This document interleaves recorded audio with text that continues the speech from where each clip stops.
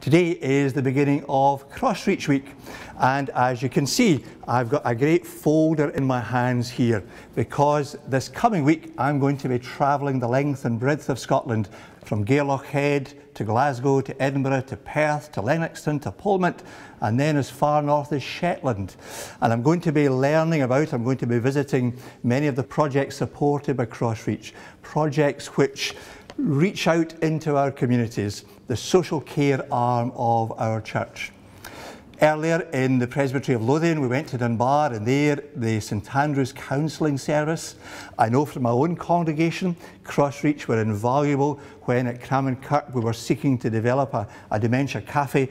And earlier today I was speaking to my colleague Colin Sinclair, the minister at Palmerston Place Church, and he was speaking about the postnatal depression group which meets in his congregation and how it's supported by CrossReach.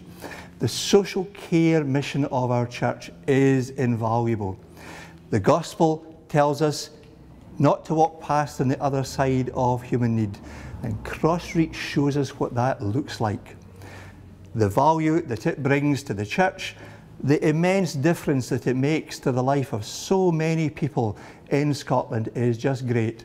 And as moderator, it's going to be my privilege to travel the length and breadth of Scotland, to visit CrossReach projects and to tell people, to share the good news of what CrossReach does.